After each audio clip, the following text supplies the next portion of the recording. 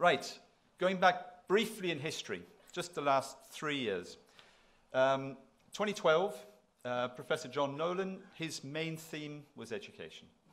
YK Cheng, 2013, main theme international context, international affairs, the importance of being with an international community.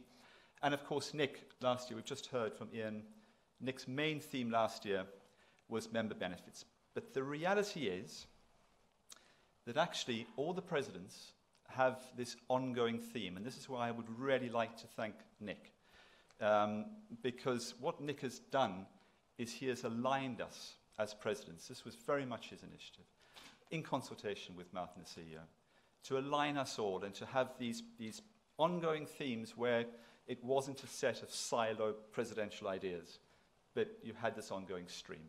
And that's exactly what I intend to do this year. By the end of this presentation, you'll understand that I'm very much into education, but I hope that you'll also see that international and member benefits are very much part of what I'm about. So, as is normal in these presentations, that's me from a few years ago. But that's where I grew up. So I grew up in Cape Town. It's a fabulous city, fantastic city in which to grow up, great place, and the center image at the top, that is of the suburb in which I grew up, and I've got lots of people in the audience, friends and family who grew up in Cape Town too, in the same suburb. So that's Constantia. It's where the original grapes were grown in the 17th century for the vineyards.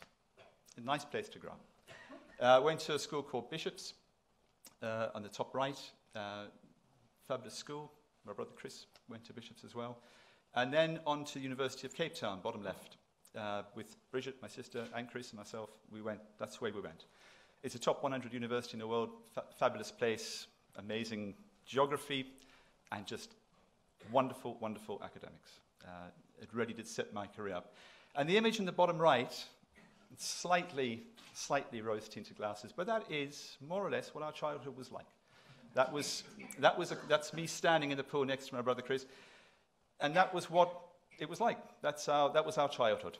But in life, as we're all acutely aware, there is always a but. And bear in mind now, this was South Africa. It's the late 60s, 70s, and 80s, so you know what's coming. It was apartheid. It's undoubtedly, of course, the most evil period in South African history, and one of the most evil periods, of course, in world history. And it's difficult to describe to you now what it felt to the three of us growing up, but there was going to be a civil war. It was just a question of when, and everything was going to be a complete disaster. And it's difficult to say that now without thinking that we just thought that. It was so real. It was going to happen. And that it didn't happen is just pure miracle. And that's just down to Nelson Mandela. It's quite simple. So it was a pure miracle that it didn't happen, but it was going to happen. That was our thought process. So all of us had to get out of the country. That was what we had to do. So Chris and Bridget got out in different ways. My route of escape was study. And the University of Cape Town were fantastic to me. They gave me a full scholarship to study at the University of Cambridge, which is where I ended up doing a PhD in pre-stressed concrete. So the image on the right, I am particularly proud of. That is me sitting at the front of a concrete punt. And the person who's rowing at the back is TK Chan. The two of us were PhD students together. Jay Kwong somewhere in the audience. Jay was a PhD student of mine at the time. Cam, there are all kinds of people in the audience. Janet in the audience who were PhD students at the time. And we made that punt. And I was incredibly proud. We drew a little line around the outside of the punt and said, I wonder if the water level will be right. And it was perfect. And we thought, this was wonderful. Mathematics worked. And in the background, there's a person standing second from the left. That is Ahmed El-Sheikh. I should have said Chan is a professor at University of Melbourne now. Ahmed El-Sheikh at the back, second from left. He is Dean of Engineering at University of Liverpool. So I was surrounded by very special people. And I have no doubt at all that the PhD students going through that structures group still today are very special people. But there are three special academics at that institution, the University of Cambridge, which absolutely deserve certain comment. The three Chris's. So from left to right, Chris Morley, Chris Burgoyne, Chris Calladine. Chris Burgoyne in the middle. Chris, are you here? I haven't seen you this evening. No, he's not. He said he would be here. He said he would break a habit of a lifetime and come to the first inaugural ever. He lied. So Chris was my PhD supervisor. Chris Burgoyne in the middle. They're all Chris. Chris Burgoyne in the middle was my PhD supervisor. And if I learnt nothing else in Cambridge, and I learnt an awful lot, if I learnt nothing else, it was, if you want to be a structural engineer, you better understand the lower bound theorem. And if you don't understand it, do not call yourself a structural engineer. And that has stuck in my mind. And so there are people in this room who I have taught and who I teach now. And I'm looking at some, you're smiling, which is good, because that's where it came from. It came from those Chris's. At the end of 1992, I finished my PhD. And South Africa had dramatically changed. And I had to go back to South Africa, morally and contractually, because a vast petrochemical company called Sasol, which is showing one of their plants there, had sponsored me all the way through my undergraduate, my master's, and my PhD. And they were fabulous to me, absolutely fabulous. They sponsored a lot. And so I owed them work, but it wasn't just that. I owed them morally, clearly. And I went back to an entirely different country. It was just, I can't describe to you, going back to live in a country which 3 years before you had been seen as being a scab to be part of that country. You know, holding your passport, South African passport, it wasn't fun. And all of a sudden, I was proud to be South African. The transformation was just extraordinary. So I went back and I worked for Sasol, and it was a fantastic job. This was in a little town called Secunda between Johannesburg and the Kruger National Park. So if you know your geography of South Africa, you'll know where I mean. But it was in the desert. So the job itself was spectacular. You can imagine, as a structural engineer, you've got all the materials which you would use in construction. You've got enormous towers, everything's shaking around, so your dynamics needs to be pretty good. You've got crises going on, you've got chemical spillage, you've got all kinds of things, and building new plants within the plant. It was a fabulous job, absolutely fabulous, but it was Secunda. And if anybody's listening and they live in Secunda, then I do apologize. But I'd grown up in Cape Town, which is a tourist city. I'd then gone to Cambridge, a very tourist city, and now I was living in the desert, and it didn't really appeal as much to me. And so again, I had to get out. And I got a phone call one evening from Cam Middleton. He rang me up and he said, Tim, I've just been given funding from the Highways Agency and from the EPSRC to look at the strength of our concrete bridges. Would you like to be the researcher? So I said, yes, please. So I spent the next 3.5 years in Cambridge doing a postdoc with Cam and with Chris Morley, looking at how bridges might collapse very briefly if they ever were to collapse. So instead of nice soft bending failure, which is what Cam had been working on fantastically, it produced a wonderful tool which is used profoundly across the profession to determine the bending capacity of bridges.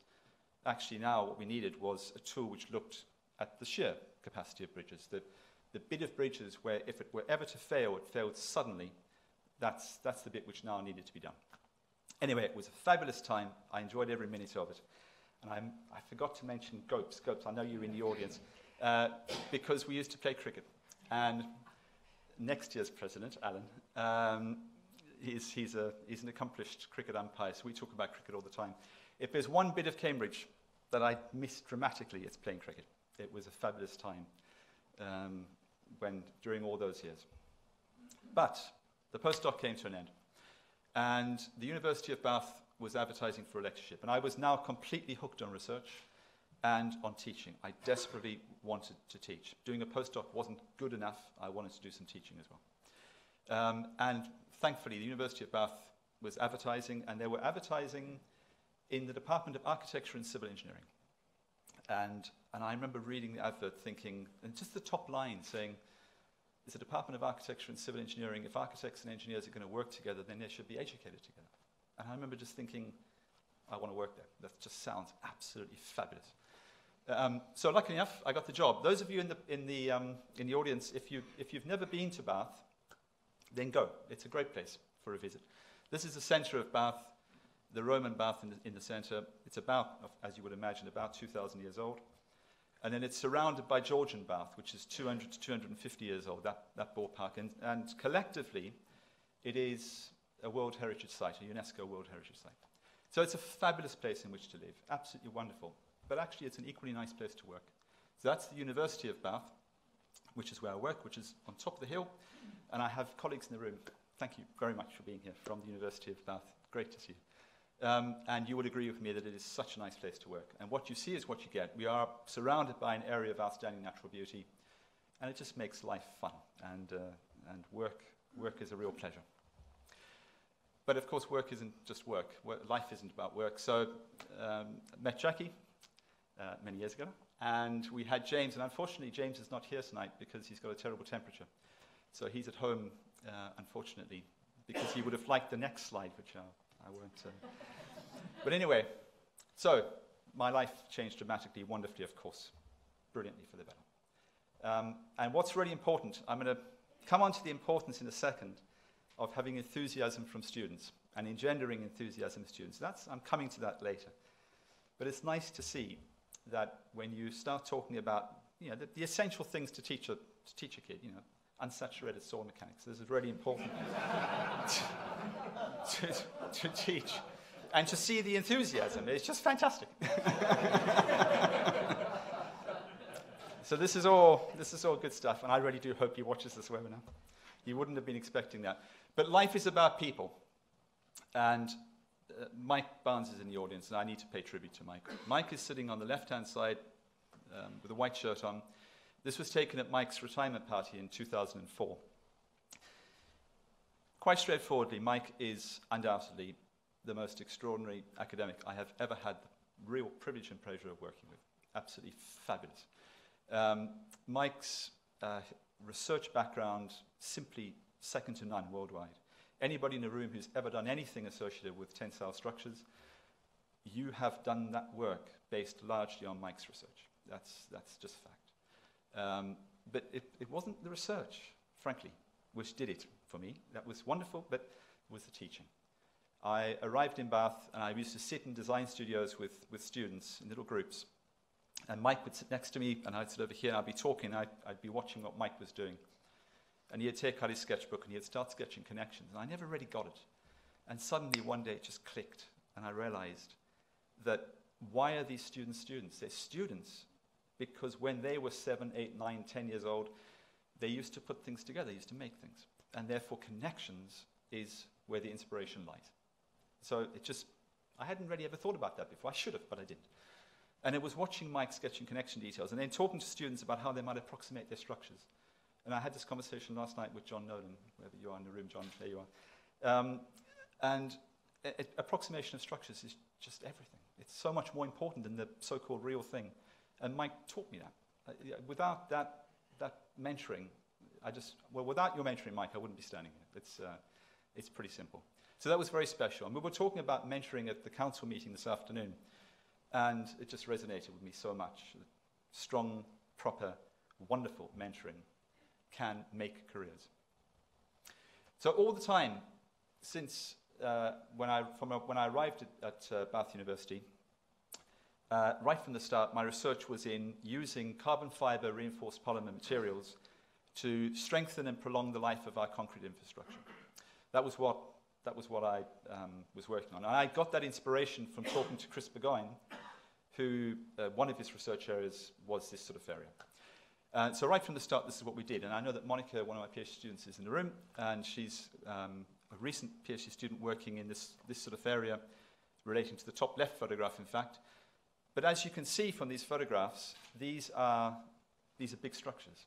And I don't believe in testing small structures. It's just not part of my psyche, because we just know that there are size effects, that small structures don't behave the same way as big structures. So that means it's a bit more trouble for us, because we have to go begging for money to do all of this kind of stuff, but we get the money and we do the work.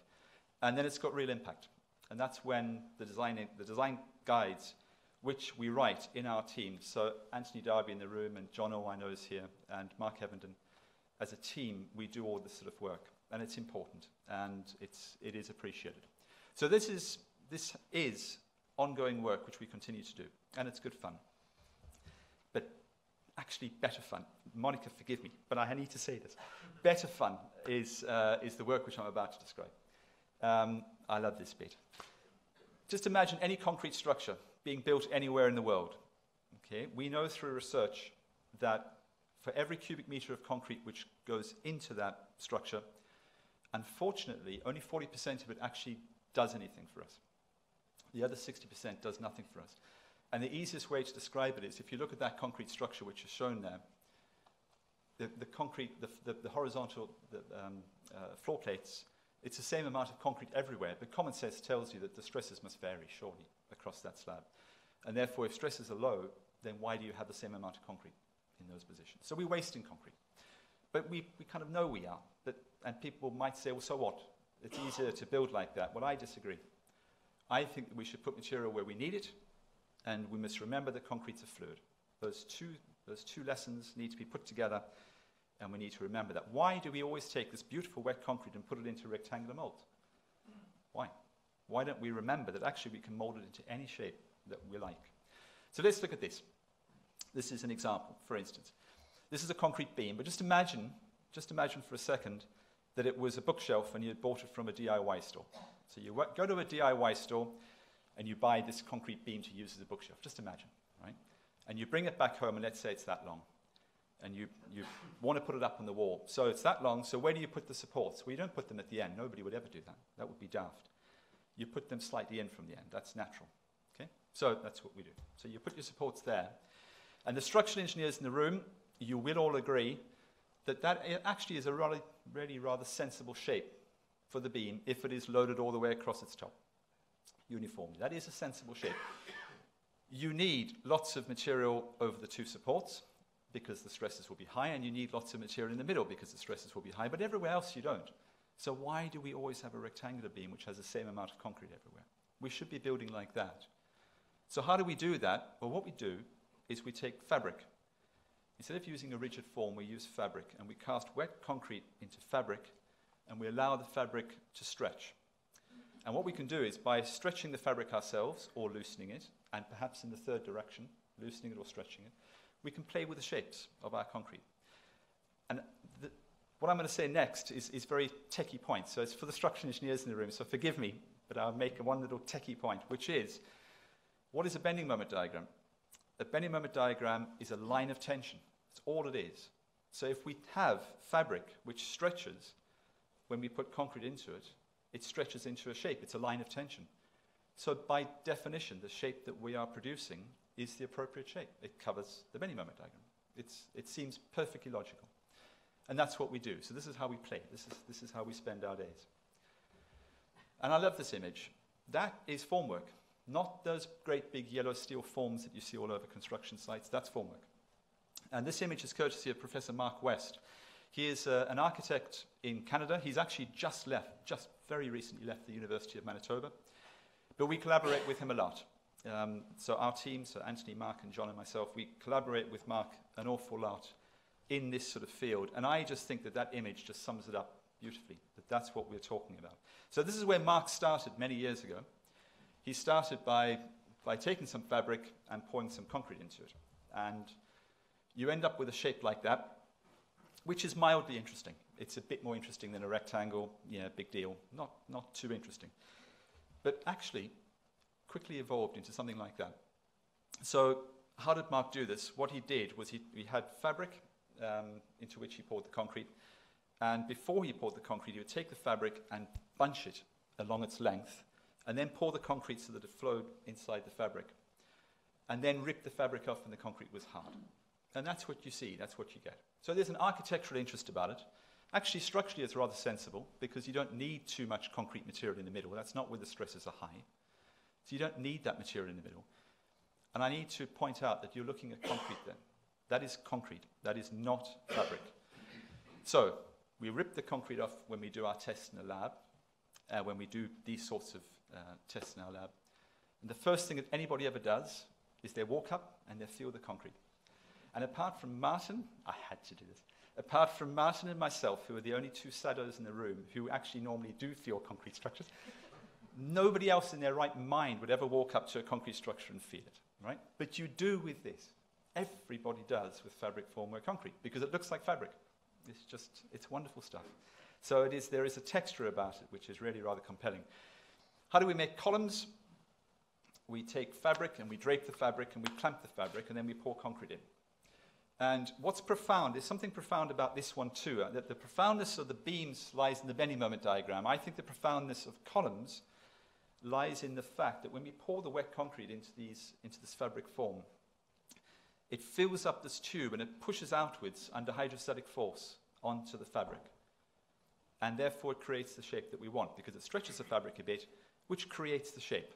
Otherwise the fabric would be floppy, but it creates that circular shape. In other words, we are using the forces of nature to give us the shape we want. And compare that with a rectangular, heavy steel mold, where while the concrete's hardening, we are fighting against the forces of nature to ensure that the concrete stays in the shape that we want. So we are fighting that, and here we are relying on the forces of nature to give us the shapes that we want. So that's lesson over. The right-hand image is the final column that we might get from this. That's really rather simple, but you can, of course, extend that. So you can create Y-shaped columns, which are really rather beautiful, and which rely on using one piece of fabric to make them. And you either allow the fabric to stretch a bit, or you take a little bit of fabric in, and you can create any shapes that you like. Imagine doing that with a CNC cutting machine to create the shapes that you want. And that's with one piece of fabric. And there's a real advantage there. And finally, in this area, I love this image. This is an image of what we would call a T-beam, which we would cast in a factory, perhaps pick up and take onto site. And you would see in any building, not any building, but buildings where you would see rectangular beams. Just imagine a rectangular beam. Just imagine a cut either side in the slab, and you would see some slab on top and a rectangular beam in the middle. So we call it a T-beam. Well, that's what that is. And it tapers towards the end because we've cast it using a piece of fabric, which is nice because we're saving on material and it looks beautiful. But that's not the reason why I'm showing the image. The reason I'm showing the image is because of these little ribs, the ribs that you can see along the length. And there's something to me, this is one piece of fabric making this beam, and we can just play and we can get those sorts of shapes relatively easily. And what I like about this is the fact that to me it's intuitive. That if you have a T-beam, a rectangular T-beam, it feels right to me, if you have a rectangular T-beam with some slab on top and you load it, that you would have ribs along the length. If I was 7 years old, I would think that was intuitively obvious. Your spine does that. Why don't our structures do that? And you can do that. We can do that with one piece of fabric. And we can play, and we can do different sorts of things. So I hope you begin to see that. I really like this field. This is good stuff for me. And there are all kinds of structural engineering questions which we need to answer, which I won't go into the details now. But that gives you a flavor for the sorts of things that we get up to in our research. I've spoken a lot so far, probably too much, about myself and the research which we do. And now it's time for me to get on to the point, which is what my theme is. And it's to do with education. So there is a wonderful acronym in the UK, which is STEM. And STEM stands for Science, Technology, Engineering, Mathematics. That's what it stands for. And there isn't an engineering professional body or a science-based professional body in the UK who would not buy into the STEM initiatives. And those STEM initiatives are to encourage people like us in this room to go out into schools and to tell school kids about the importance of science, technology, engineering and mathematics to the future of the UK and how exciting it can be to use these subjects as the basis for wonderful science and wonderful engineering. And they are fabulous schemes, and we support them wholeheartedly. I think they could be tweaked, and I'm not the first person to say this by any means, but I think that word can be tweaked, and I think we need to add an A. I think we should be talking about STEAM. And the A is for art, and I am absolutely convinced that STEM isn't good enough for structural engineering. STEAM is what we really require, and I'm going to explain why I believe that. Here is a quote, and it's a made-up quote. I made this up myself, but it's a sort of quote. It's the sort of quote which you will get from a 17-year-old, okay, who wants to study civil and structural engineering, and the academics in the room, you will be perfectly used to reading this sort of statement at the top of any application to study civil and structural engineering at university. So I'll read it out. I want to study civil structural engineering because I'm fascinated by great buildings and structures such as the Burj, the Gherkin, Gateshead Winking Eye Bridge, and Meow Viaduct. I want to design these sorts of structures. Fantastic. Just the sort of thing we want to read. Enthusiasm, go get fantastic, I want to change the world. We love reading things like that. The student gets their A's and get their A stars, and they get into university. Fabulous. And they're full of beans, and they want to do something. What I'm about to show, the image I'm about to show is slightly unfair. But I am going to go absolutely no further than saying that it is slightly unfair. Okay? That's all I believe it to be, because sometimes you will see a third or fourth year design project will produce that. And I look at that and I say to myself, where on earth did it all go wrong? Where has the creativity, and how has the creativity been sucked out of that student, that when they were 17 they wanted to change the world, and now they want to produce that? I'm not suggesting for a second that a structure like that is irrelevant. I'm not. Please don't get me wrong. In terms of the short amount of time that we have with our students, I do believe that that's wrong. I really do, because we need to, our job is to inspire, and I'm going to come back to that in a second. Right, this is all related. This is not a change in tack. Look at the board over on my right. This is a new addition within the building, which I think is fabulous. Look at those names, particularly the structural engineers in the room. The gold medalists of our institution represent something really special. So what is it? That's 100 years of just the greatest structural engineers the world has known. That's what that list represents. Why aren't all of us on that board? Okay, there's a big difference between them and the rest of us. And what is it? Is it STEM? Maybe. They're going to be very, very good at STEM. There's no question in my mind. They will be fantastically good at STEM when they were at school, I have no doubt. Is it structural mechanics? Well, yeah, probably. They're good. They would obviously be superb at structural mechanics, but actually so is everybody else in this room who is a member of this institution. Everybody has demonstrated through enormously long examination processes that actually structural mechanics is pretty good in this institution. In fact, it's damn good in this institution. So that's not the answer. The answer is creativity. That is why those people on the board are on the board, and we have one or two of them in the audience tonight, and why the rest of us are not. It's the word creativity. That's what it is. And if that is the case, where on earth is creativity in our undergraduate curricula? And what I mean by that question is, which of our universities explicitly has as a learning outcome creativity? Which of them does? We've just proved, I hope, that creativity is the soul of our profession. There you are. There's the great and the good, and the difference is creativity. Well, where is it in the way that we teach? And where is it explicitly stated that that is what and how we should be teaching? So, all the way through my undergraduate degree program, right from from day one to final year, I wanted to know how an egg worked. I was desperate to know how an egg worked.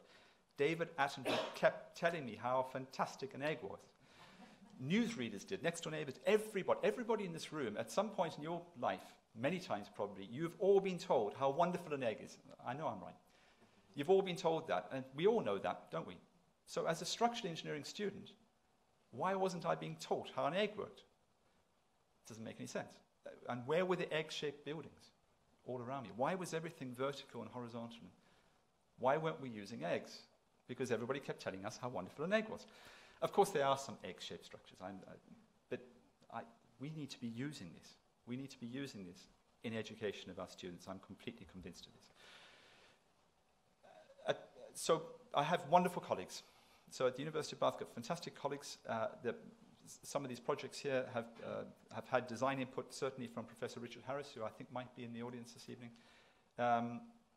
and where we are really very keen to relate geometric form with material, because we believe that if you have geometric form and material, you have the basis of creativity. That's the belief. That's where we are coming from in this. So let me give you a very simple story, which I hope tries to illustrate this. Just imagine a tree in a forest. A great big tree, and you decide that you want to use that tree for timber in construction. Okay? So the timber from that tree will come from the trunk of the tree. So you don't have to worry about the branches or anything like that. It will come from the trunk. So that tree sits in the forest, and of course the tree is incredibly heavy, so it weighs down on that trunk. All the life of that tree, that trunk will be compressed. And then, every now and then, the wind will blow. So that trunk of the tree, every now and then, will bend. Which means that if you take the timber out of the trunk, and you take it and you put it into a structure, wouldn't you be daft if you did anything other than to ensure that that timber was being compressed, and every now and then it bent?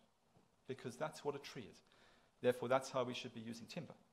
And if you put those two ideas together, you get timber grid shells. It becomes a self-fulfilling, obvious prophecy. And that's connecting the geometry with the form, with the material in a way which I think is rather simple, actually. There's nothing profound in what I just said at all. It's rather simple. And I think you can tell that sort of story about any of the construction materials we use, where you have appropriate form with appropriate material use.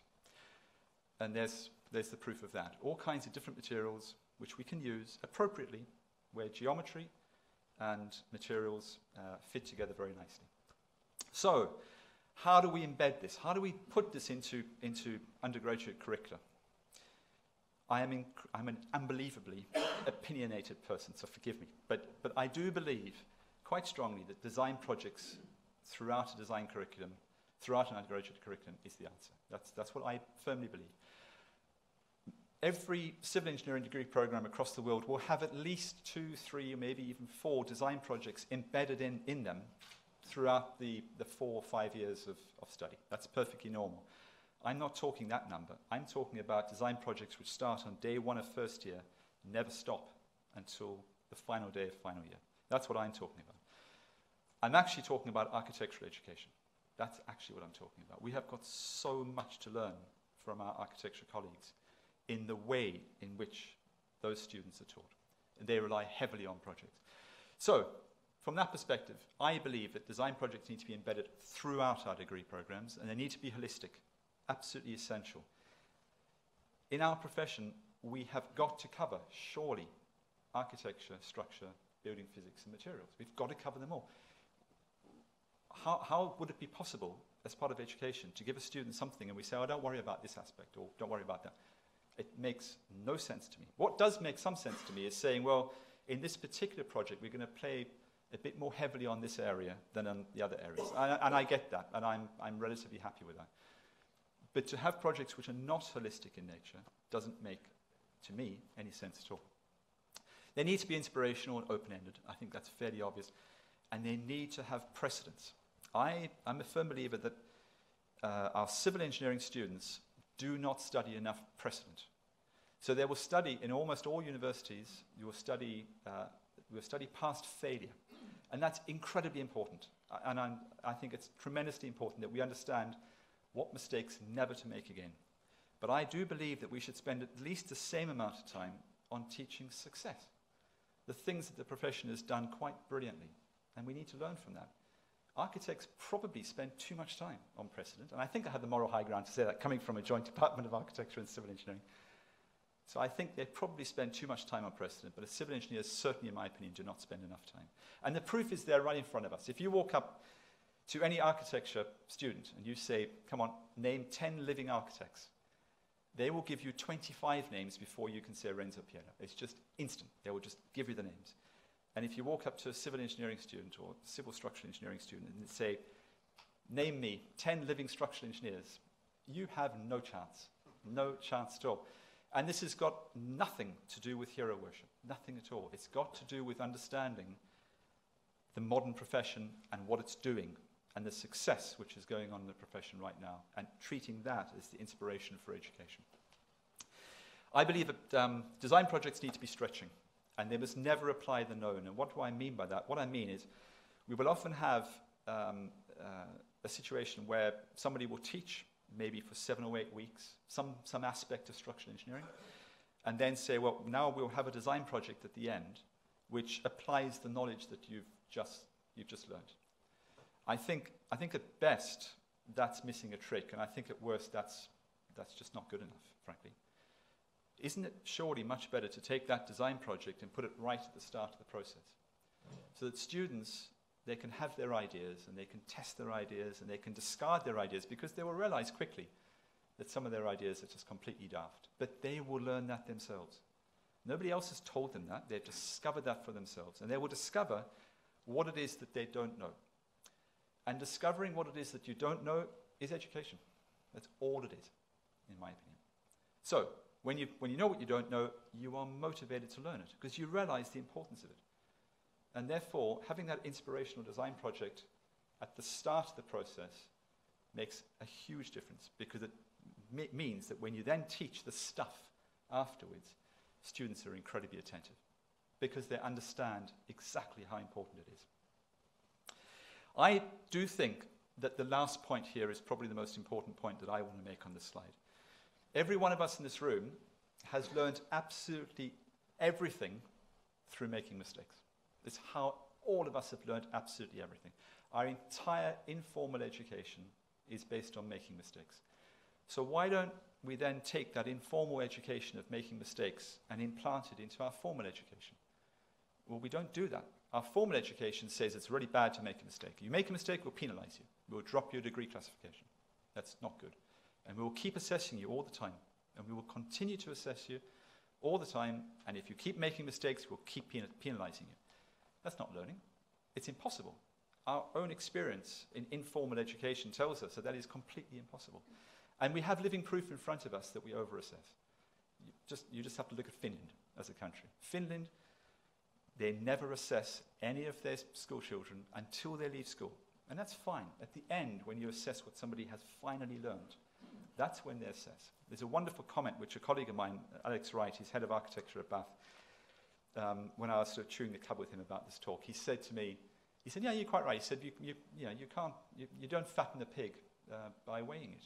And of course you don't. You simply, it's a fantastic comment. You simply don't. And in Finland, they don't assess until right at the end. And funnily enough, Finland is always top of the league tables in everything. And we all know that. They always come top in everything. There's a lesson there. I'm convinced there's a lesson there. We must allow mistake making. So the image at the bottom of this slide is of a design studio atmosphere, where students can get together and they can talk to each other. They can make models, they can sketch, they can put music on, they can make coffee, there's an environment in which it's okay to make mistakes. It's fine. You can learn from your peers, you can learn from academics, you can learn from industrialists coming in, designers. And it's okay to make mistakes. And that atmosphere is critical, I believe, in producing the images at the top of this slide, which I would simply hope you would believe are more interesting than the sorts of images we saw earlier in terms of that shed, which I showed earlier. And if you look at those images at the top as student output, where the architecture is involved, and the materiality, and the building physics, and the structure, of course, there's a profound difference. And the profound difference comes from having that inspirational environment. I'm entirely convinced of that. And it's not just the word inspirational. That's too easy to say that. It's an environment which allows students to make mistakes. So, I said it earlier, this is now a repeat. An academic's job is to inspire. I look at myself as being paid a salary to inspire. That's all I get paid my salary to do. That's the way that I look at my job. And I see a lot of people who will say to a 17-year-old coming into wanting to study civil engineering or structural engineering, saying, look, come and study with us. In other words, they're selling their degree. Come and study with us. And if at the end of the degree you don't like civil engineering, that's fine. You can do all kinds of other things. You can become a banker, or you can become whatever you want to become. We need to ban that from being said to a 17-year-old in order to sell degrees. We've got to stop that. We have to stop those comments being made. We must stop them. It's not right. Because we're taking on students who by definition, some of those students will not be motivated. And I hope that if I've done nothing else, I've demonstrated that there is a very profound link between being motivated and learning. And if we break that link, our education is going to suffer. There's no question at all. And we need that creativity because it leads all our learning. I'm absolutely convinced of that. I do need to clarify one point, because there will be some people in the room thinking this. If a final year student comes to me, and this happens from time to time, and they walk in my room and they say, look, Tim, I know that you love structural engineering, but I don't. And I've been through your degree program, and I struggled, and I don't want to be a civil engineer or structural engineer or any engineer. I want to do something else. And I will sit down and spend hours with that student at that point. That's absolutely appropriate. And there are all kinds of things that you can do with these degree programs. But Don't tell a 17-year-old that in order to sell the degree program to them. So, creativity, I hope I've demonstrated, is the bedrock of education, certainly instructional engineering. And I do also believe that it should be seen to be the bedrock link from student membership at this institution to graduate membership at this institution. It seems to me an obvious leap. We need our students to understand that we represent, in this institution, creativity. It's there on the board. That is the soul of the profession, and that's what we need to demonstrate. I think it's crucial. We also need to demonstrate, and this is a slight change now, we also need to demonstrate that creativity leads education and mistake-making leads education. And we need both. And I believe that universities and the institution need to play to both. I think it's harder for universities to play to the mistake-making. It's a harder process. We will continue to assess, I have no doubt about it. It's not going to happen overnight that we have a massively reduced assessment regime. I'm looking at the Deputy Vice Chancellor of the University of Bath at this minute. It's unlikely that we are going to do that. Therefore, it's incumbent on this institution to do that, and I am therefore desperately proud that I was part of this project, the Structural Behaviour Examination, which is about to launch, which allows our members to make mistakes. Because if we've got the creativity for the education and we've got the making mistakes for education, we've got a profound educational system, which this institution represents. So, there is a database which exists. There are over 200 questions, and a student or a graduate or any member of the institution can log on at any point and download a little randomly generated test. I should say will be able to when it's launched soon. And they can take this test, and it's a multiple choice test. If they get an answer right, fantastic. If they get an answer wrong, then so what? They've learned. A little message will come up saying why they're wrong. And it will be a feedback, an instant feedback. They'll be doing it at 2 o'clock in the morning wherever they live, and there will be nobody standing behind them saying, you got that wrong, you fool. There will be nobody like that doing that. They will learn in a very supportive atmosphere, and that will lead to deep learning. I have no doubt about it. So here we are. This is one example from our database of questions which we're about to launch. And it's a roof truss. So I've chosen something which I know that everybody in the room will be perfectly used to seeing. A roof truss. This is the image at the top, and there are 4 possible answers, and I'll come to the question in a second. And the roof truss sits being supported at each end, and it's got 3 blue arrows on it, and those arrows are the weight of things acting on top. So it could be the weight of the tiles, snow, people walking on it, you name it. Okay, now, the question is, of all the members inside that truss, which of those members are in tension, and if they're, in other words, they're being stretched? And if they're in tension, then we put a capital T next to them. And which of those members are in compression? And if they're in compression, we put a capital C. And which of those members possibly don't carry any load at all? Okay, so that's the question. I will tell you immediately, the instruction engineers in the room, I know you would have all gone straight to the correct answer. I'm fully aware of that. But the correct answer is top left-hand corner. That's the correct answer. And there are a few points I want to make. I haven't told you the size of the loads. I haven't told you the geometry. I haven't told you anything. All I've given you is a sketch of something. And yet, it is possible as a structural engineer to look and say, right, the correct answer is top left, with no numbers, no maths, none of that. Structural understanding, real, profound understanding of how structure works. And there are a couple of things there. I've purposely chosen this example to say the following, which is there might be a couple of things there which are slightly intuitively not obvious. So you've got these four members coming to the top, this apex at the top of this truss.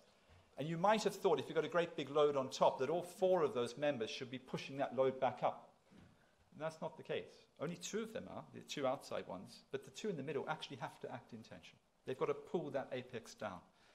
And if you're not a structural engineer and you're confused, that's fine, talk to me afterwards. But I hope that's one simple example. Another simple example is the 2 vertical members underneath the 2 side loads acting down. You might think that because the load acts directly into them, that they must be being compressed. Well, no, they don't. They don't carry any load at all. That's 0. And there's a very good reason for that. So structural engineering sometimes actually is rather complex. Usually, frankly, it's quite intuitive. Sometimes it's complex. And the students, everybody has to understand the difference and when the difference would occur. And it takes a long time. It takes a long time to get these structural concepts into a student's head. And this helps tremendously in making mistakes to allow students to really click all of a sudden when they see the wrong answer or the right answer. So how else should we enthuse our student members to become graduate members? I've talked about the creativity, I've talked about the making mistakes, which collectively to me mean education.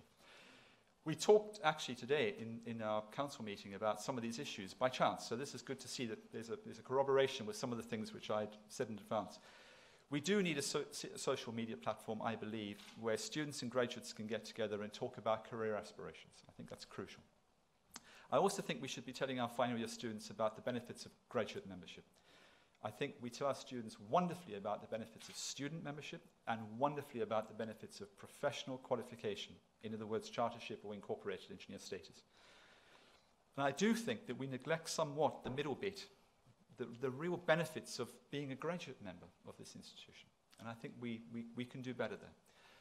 We need to help our student liaison officers. Our student liaison officers are academics in universities who are the link between our student membership, which is about 7,000, it's a sizable number of students, and the institution. And they do an absolutely fabulous job. Can we support them more? And then we have young member panels. And I sat in the young member panel meeting this morning, and I just so desperately impressed. It's wonderful. The ideas and enthusiasm is just fantastic, and we've got to tap into that. Must. Every one of our regional groups has got to have a very active young member panel. Most do, but not all do, and we've got to change that. And we need to continue our support for Workshed. Workshed is an online education tool which has been developed entirely altruistically by Expedition Engineering. And I know that Chris Wise is in the room.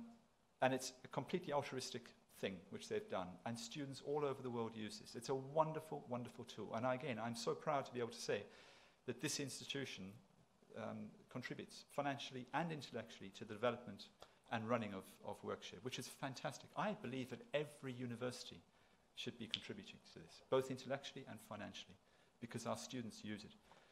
And there'll be countless other things. And so during my year, I want to go out and talk to students and graduates and all members about what else we should be doing to ensure that when students graduate, we are the obvious institution, if you're a structural engineer, anywhere in the world, to join, because we have that link of creativity and deep education. So, responsibilities for various people in the room. In particular, if you're a student member in the room, please join as a STEM ambassador. Go back to your school. Talk about STEAM, by all means.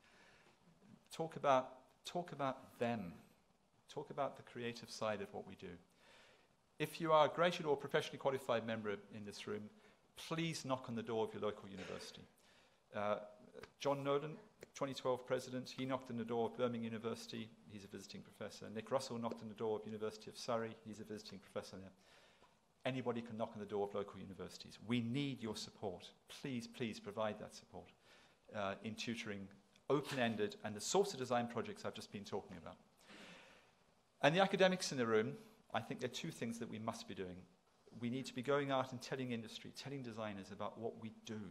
Our research is interesting. It's good stuff. And there's loads of it going on. I just sat in the Research Excellence Framework Civil Engineering panel. I have seen the outcome of structural engineering research in this country. It is fabulous. We need to get that message across. Academics must do this. And I want every academic to put the word creativity into learning outcomes. It's absolutely critical. And the reason is because you look at the structures around us, they are just fabulous. And I believe that we miss this trick, which is that the reason why they're fabulous is because the heart of the profession is creative. And we forget sometimes to make that message loud and clear, and we mustn't forget. Thanks very much.